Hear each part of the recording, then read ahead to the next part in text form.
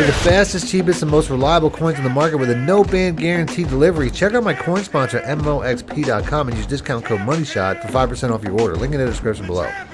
Welcome back, Money Team. This is Mad Money Shot, sniffing the mad cheese as always. In today's video, I got some very important updates about the upcoming EA Sports College Football 25 cover athletes and versions that are going to be coming out.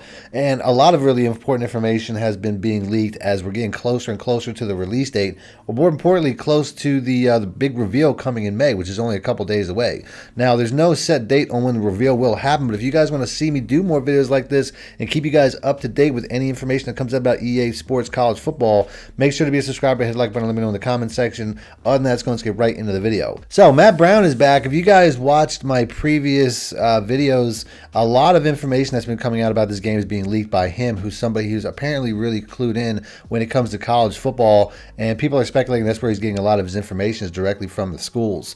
So I mean, I'm not sure how clued in he is with EA, but he's had a lot of information released so far, and most of it's been pretty accurate or is expected to be. So I think if he puts something out, you can take it as it's pretty accurate. Now, previously I reported that there was a lot of people saying that the game's coming out on July 19th. That's still not 100% you know, confirmed, and it probably won't be confirmed until the May reveal comes out, which obviously is going to answer a lot of questions. Obviously, that's probably going to be the first time that we get to see some gameplay. We'll get confirmation on a lot of the stuff that I'm going to be talking about in today's video, and we have no idea when that's going to come either. When it comes to the release of the game, they say tentatively scheduled to come out on July 19th.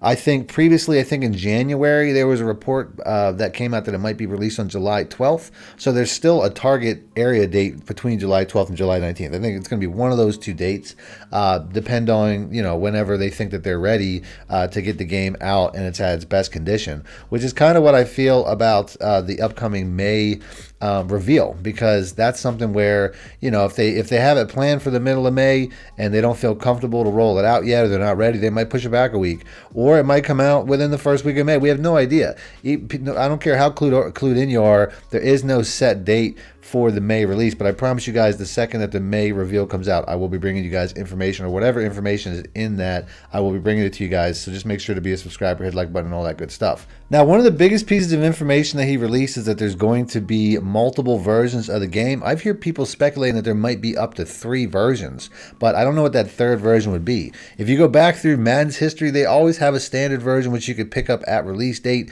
and then they always have a deluxe version where you could get it a couple days early. You typically get a bunch of points or whatever type of currency they're going to use for their MUT system, and you typically get some free players if you pre-order it somewhere and stuff like that. They'll probably have all that because it's still the same company.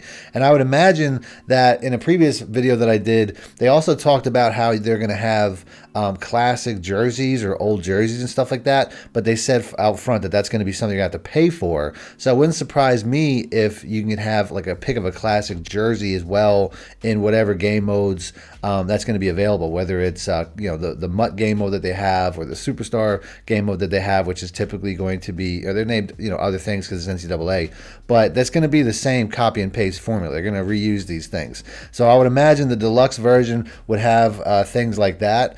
But if there's a third version, I really can't say what the third version would be or what you would get with that. I mean, it wouldn't surprise me. A lot of games will do that, where they have like a really over-the-top version, especially since this game has been so celebrated and there's been such a long wait for a new version. It wouldn't surprise me if there's like a holy shit version where it's like $150 and you get something crazy. It wouldn't surprise me at all, because this is something that has a very large following and a very large fan base, and people are really excited for. So it wouldn't surprise me if they have a third version that has something really excessive attached to it, because that's just how EA likes to play. But at the end of the day, the other thing that he released was that since there's multiple versions, there's also going to be multiple cover athletes, and they're all going to be current players, which isn't something that EA has done in the past, and this goes back to licensing issues once again.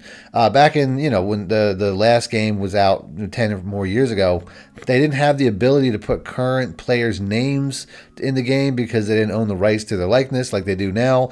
Speaking of which, today is actually the deadline for college football players to sign on to get their $600 and their free copy of the game. And last I heard, it's close to 13,000 student athletes getting signing on for the game. And there's it said that 95% of the college athlete student body will be in the game, will be represented in the game with their names in the game, which is really cool. But in the past, since they didn't have the rights likenesses to the players, they would just basically use a player that just went pro, because when you turn pro, you sign on to the NFLPA, and then the NFL owns the rights. So they kind of just went backwards a year. So you would think if they were to do that this year, it would make more sense if they would use like Caleb Williams or Marvin Harrison or something like that. They would take a player that just turned pro, that they did sign on and own the rights to for the NFLPA, then they would just kind of retro that onto the cover of EA College Football. So now that they actually own the rights to all these players, we're going to get a cover athlete that's still playing in college, which I think is totally cool, and it's totally understandable based off of that fact. But at the end of the day, then it leaves there's a lot of questions on who it could be. Now, they're reporting that it's going to be, they're all going to be from a different school in the Power 5 conference, which means that it could really be anybody. There was some speculation that it could be a coach like Nick Saban, or it could be a previous Heisman winner, a mascot, fans, all that stuff.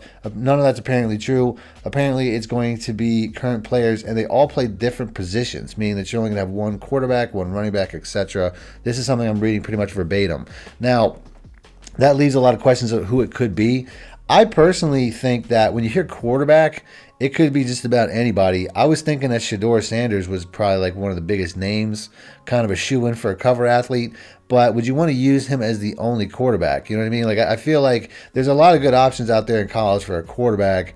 So it makes me wonder if Travis Hunter might get it instead. It's really interesting. Let me know in the comment section who you guys think could be the cover athlete for NCAA college football. I think that's, they give you a list here, some options: Quinn Ewers, Carson Beck, Dylan Gabriel. I'm not going to go over the whole list, but you guys can see it. But there's a lot of really good options here. I thought maybe if there's a third version, like a really expensive version, that it might make sense if they had, I can imagine like the most expensive version's got to be called like the Heisman edition or something like that, because I think they used to do that. But if they have like a really expensive version like that, I wouldn't be surprised if they have a classic player or somebody from the past. But it says that's not going to happen. And he also released in a tweet later that one of them was very surprising even to him. So that's something that makes me think that we're all going to be surprised by that if he's surprised by that. But like I said, when I hear that, I think maybe they're going to have maybe they'll have the Heisman Trophy on it or something. I mean, it really, it's really up in the air. Nobody really knows. I'm going to go ahead and end the video there, though. If you guys, like I said, if you want to see more videos like this, please make sure to be a subscriber, hit the like button, let me know in the comment section. Other than that, thanks for watching, man. My shit out. Need more help or just want to show your support? Then head over to my Patreon and join my team, where you can get exclusive content like ebooks and bonus plays, as well as early access to my vids and more. Link in the description below.